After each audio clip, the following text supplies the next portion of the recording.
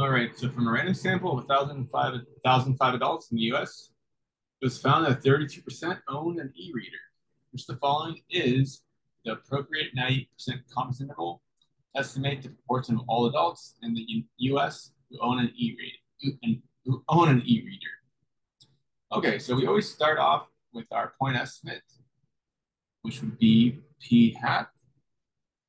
So they all have, 0.32 as p hat, plus minus our critical value, in this case will be z star, times their standard deviation of the statistic or standard error of the sample statistic. So using the formula, in case you don't have to memorize, no problem. We would just use this in this place. So square root of p hat times 1 minus p hat over n. Okay, so p hat is 0.32 plus minus our z star. Remember, that's the critical value on the standard normal curve, where there's 90% of the area in the middle, or 5% on each side.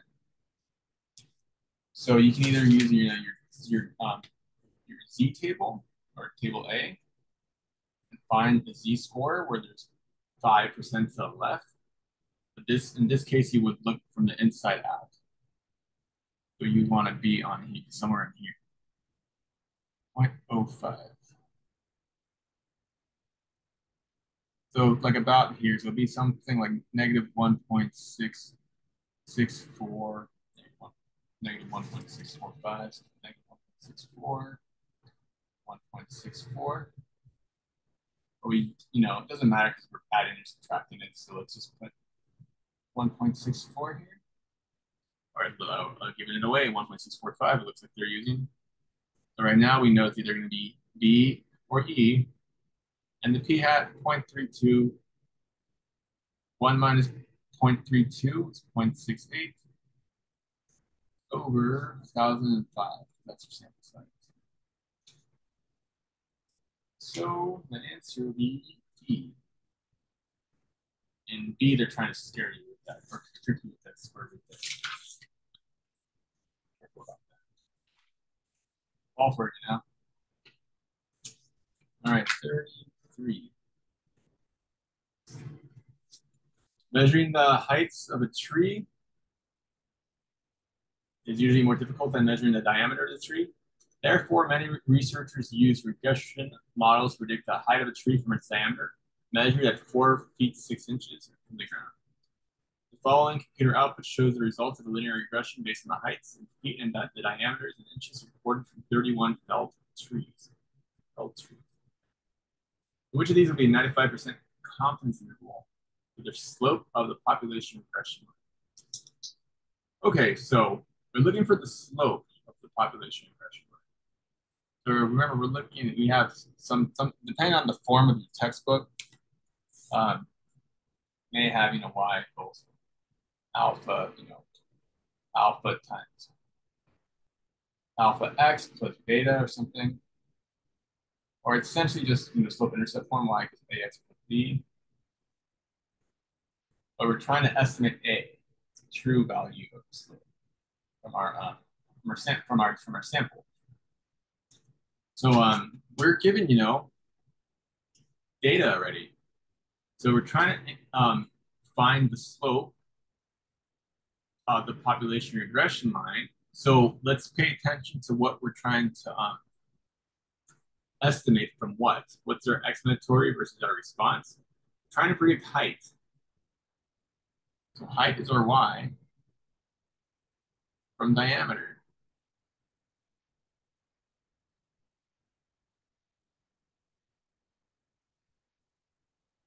And so then what we start off with, let's make it, whoops, get that backwards.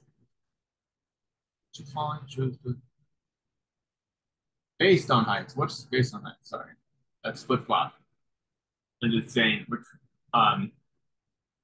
shows the results based on height. So that means that height would be like the x, and then the diameter would be the y. So we're predicting, you know, so flip-flopping the diameters from the heights. So our estimate, this will be our point estimate. We'll start at 1.054 plus minus. And remember, we have a 95% confidence interval. So we're going to use T star in this case.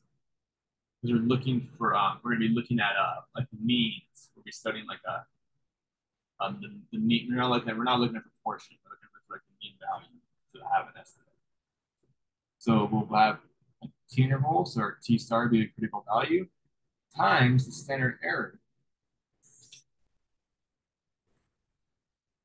So again, let's flip to our form, our packet, so easier, much more easier to recognize what's going on. And again, this is the general form of a confidence interval.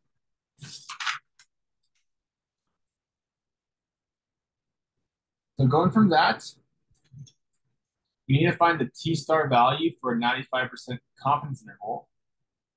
And the sample size is 31. So n is 31. But in this type of estimation, we have to account for the degrees of freedom, and the degrees of freedom would be n minus 2, or in this case, 29. So we have to look for the 95% confidence interval corresponding to 29 degrees of freedom. So let's look at our table. We're going to go to table B for this. So 29 degrees of freedom, 95% confidence. Lines us up with this value right here. 2.045. Get the visual again. Our T star is 2.045.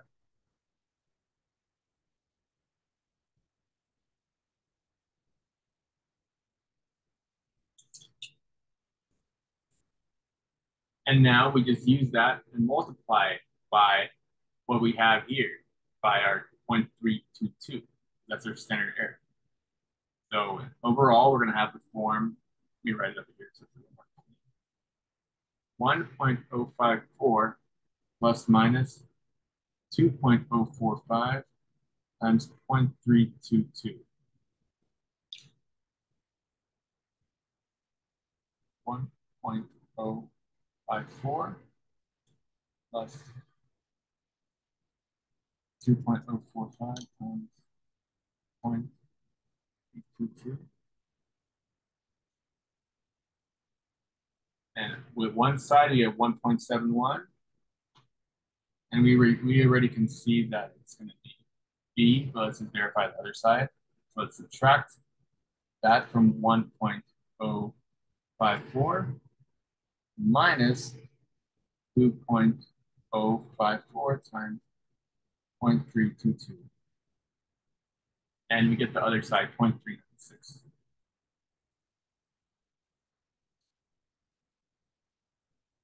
Sorry for the messy handwriting. I usually write better. It's kind of a weird angle here. Anyways, the answer is definitely